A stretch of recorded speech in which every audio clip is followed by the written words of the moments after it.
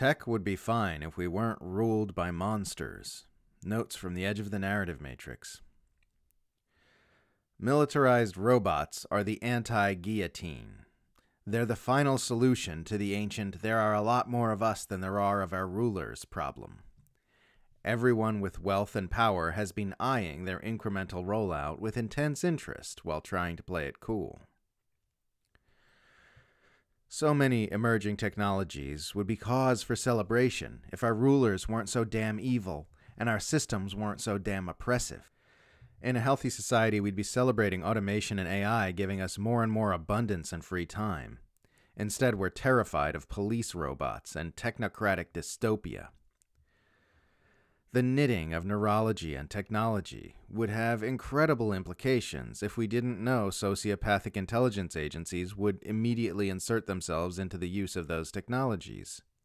Virtual reality would be awesome if it wasn't going to be used to create fake worlds for people to purchase fake goods in, so that capitalism can continue expanding while we destroy the real world. Futurists correctly predicted many of the innovations we are seeing today, but what they generally didn't predict was that those technologies would be used to give the powerful more power while everyone else continues to flounder and struggle in a profoundly unjust civilization. All of this is only the case because we are ruled by tyrants and oppressed by tyrannical systems. It is, in fact, within our ability to change this.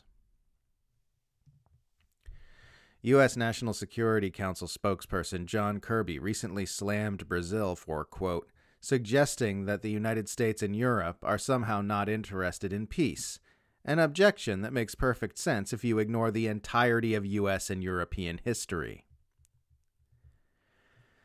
The U.S. and its allies don't want their people to have freedom, they just want the story of having freedom so that they can justify attacking unfree foreign countries.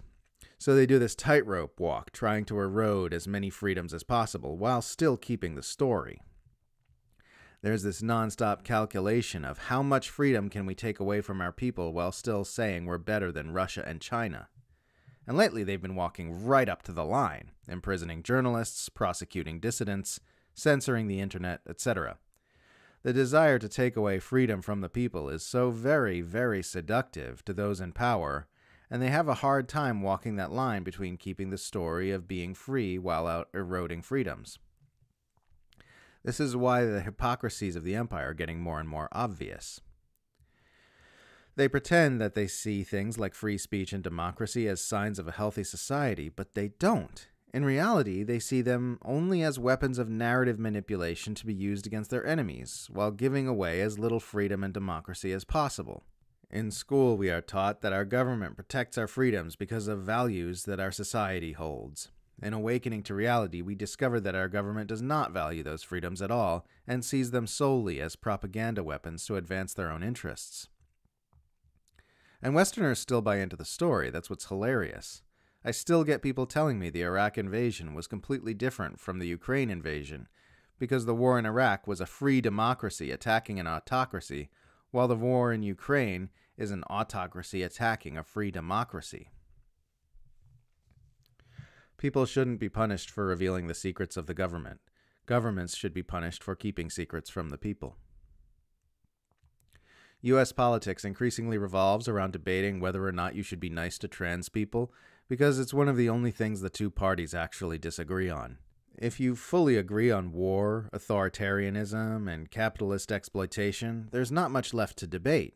On every issue that affects the real interests of real power, the parties are effectively in total alignment, while all the intense emotional debate gets steered toward issues the powerful don't care about one way or the other. Only an idiot would believe this happens by coincidence.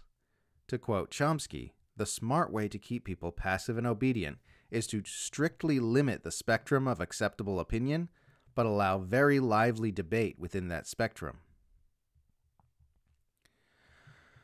One of the most under-discussed political realities of our time is the fact that the shift in functioning, commonly known as spiritual enlightenment, A, is a well-documented phenomenon that occurs all over the world, and B, would solve all our world's problems if widely realized.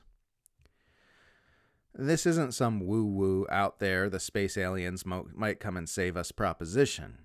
Researchers like Jeffrey A. Martin have studied this phenomenon clinically and have collected mountains of data showing that this is a very real potentiality that exists within our species.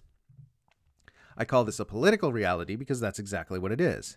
It's a reality that's affecting our politics right now. The fact that our species has the ability to move out of its dysfunctional relationship with mental narrative, but hasn't yet done so, affects everything about our world.